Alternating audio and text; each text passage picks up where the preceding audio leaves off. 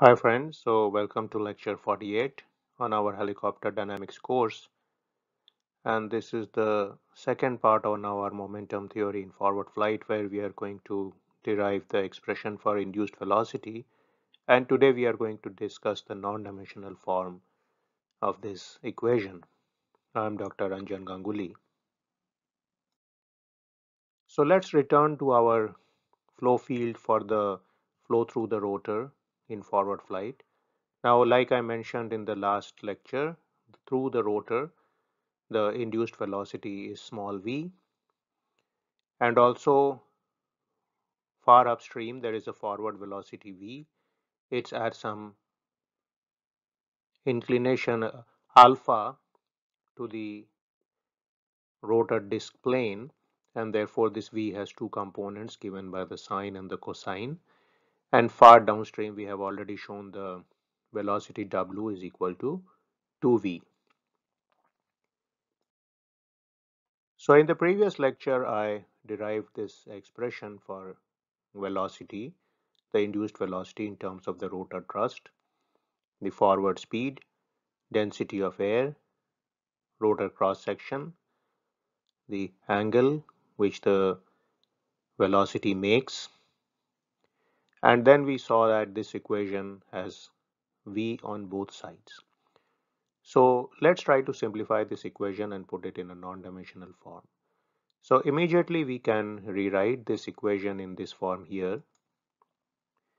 So you can see here that T by 2 rho A, this is same as VH, where we are using the subscript h to refer to hour quantities. So the induced velocity expression in the hour situation, Vh, that is 2t by 2 rho A. So I put that here, and then I can write this expression in the denominator term in terms of two squares. So if you square these out, you are going to see that you are going to get a v squared term, because remember sine square alpha plus cos square alpha equal to 1. You're going to get this term here, 2vv sine alpha, and then you are going to get a small v squared term. Okay, so we write it in this form. Now we define some very important non-dimensional parameters which are ubiquitous in helicopter literature. The first is the advance ratio mu, and this advance ratio is essentially a non-dimensional measure of the forward speed.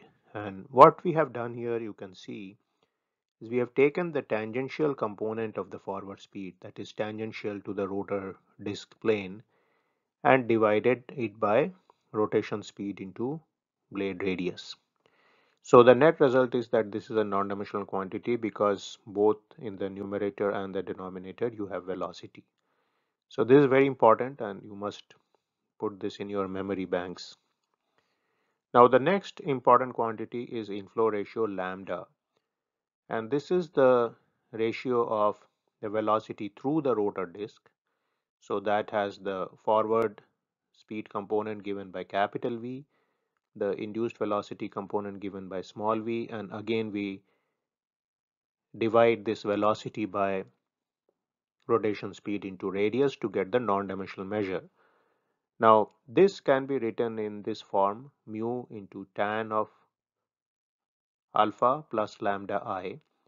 And how that is so, you can see by this expression here. I can take the expression of v from the advance ratio definition, so that would become mu into rotation speed into r by cos alpha, and replace it here in this equation.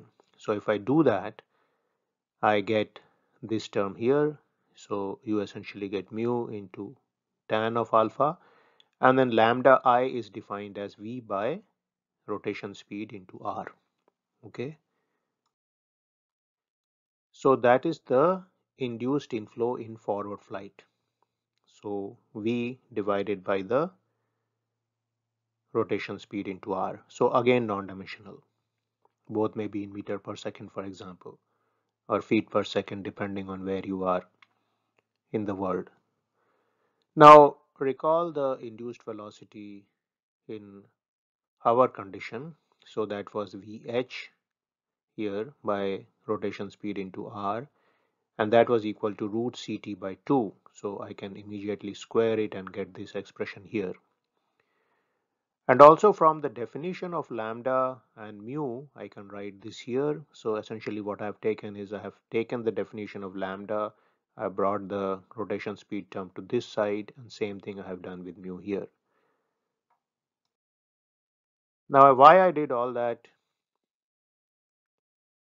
mathematics is I want to simplify this expression and non-dimensionalize it. So now I can clearly see that the denominator terms here can be written in terms of lambda and mu. Okay, so the cos alpha term is mu into rotation speed into radius, and the sine alpha plus v term is lambda into rotation speed into radius. So I substitute these two back here, so I get this. Okay, now remember VH we already said can be expressed in terms of Ct by 2 and this term square, so we replace VH by that. The expression for VH is shown in the previous slide, and then I take the rotation speed term to the left hand side, so I get this here, and this side becomes much more cleaner. Then I already know that lambda I is V divided by rotation speed into R.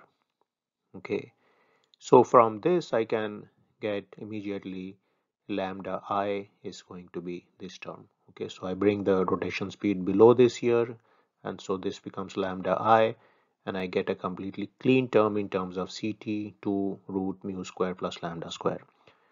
Now when you are in forward flight, Ct is known, that's the thrust coefficient, mu is known from your forward speed, and therefore you can calculate this. So just remember lambda I can be expressed in terms of lambda. So from our previous discussion we know lambda I was lambda minus mu tan of this angle, and therefore I can write this as the equation. Now this equation I can write as a standard equation by writing it in this form. So function of lambda equals this equation equals 0.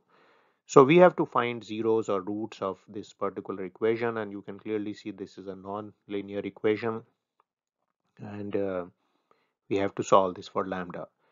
Now typically you can solve it using Newton-Raphson method. The convergence is extremely rapid using Newton-Raphson method. Okay, of course you can solve it using a different method also. There are also some people and some papers which say that you could solve this by squaring both sides and so on, but in that case you will get superfluous roots and you need to check for those roots. In Newton-Raphson case you won't get that problem because you can start from a guess which is a good guess. So now the Newton-Raphson method essentially says that lambda n plus 1 is lambda n minus f by f dash at the nth point. So here this equation can be obtained by doing some differentiations and so on. Now you can use this equation to update lambda, and this will essentially converge in a small number of iterations. You need to start from a good initial guess, and one of the advantages is we have a good initial guess here, the hover condition. So essentially what you can do is you can go back to the equation for lambda and substitute here for lambda square. So that would be Ct by 2, and from this equation you can obtain a pretty good guess for the lambda value in forward flight. Okay, because you know Ct, you know mu, you know alpha, so you can obtain lambda value to start this method. Now in certain cases if you are in high speed forward flight, actually the lambda I value degenerates here, because what happens here is that mu may be much larger than lambda. So this is the wake is being swept away condition.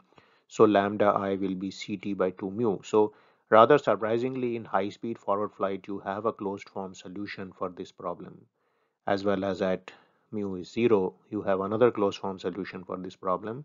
But especially in the lower advance ratio regions or lower forward speed regions, you need to do these calculations and solve for this nonlinear system. So this is a typical curve here showing the induced velocity in forward flight. So you can see here that as uh, at velocity 0, hover condition, v by vh is 1 because essentially there v is equal to vh, and typically the induced velocity decreases somewhat in forward flight, and at high speed flight ct by 2 mu gives a pretty good result here. Okay, so this is an interesting case. So again, we now have the expression to obtain momentum theory results in forward flight. They are based on Newton-Raphson method and solution of that equation.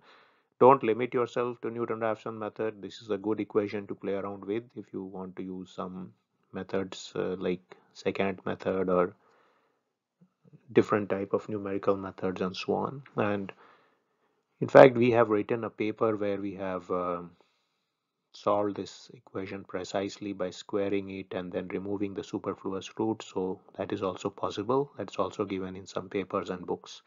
But typically Newton-Raphson is the way to go. Most commercial codes or codes in universities use Newton-Raphson method to solve this problem. The advantage being the guess here is very good and therefore the convergence is very rapid. You can see here that the guess value coming from our condition is not very far from what you are getting at forward flight conditions. So, these kind of methods, Newton-Raphson proceeds extremely rapidly. So, of course, if some of you are interested in applied math, which I am, then you can also experiment with Newton-Raphson methods which use second derivative, third derivatives, and so on, because this problem has a closed form expression for f lambda, and therefore it's very easy to obtain f dash, f double dash, f triple dash, and all these things. They can very easily be obtained from any symbolic software like Maple and Mathematica if you are not somebody who likes to differentiate equations in your free time. So I will stop this lecture here. I will see you in my next video.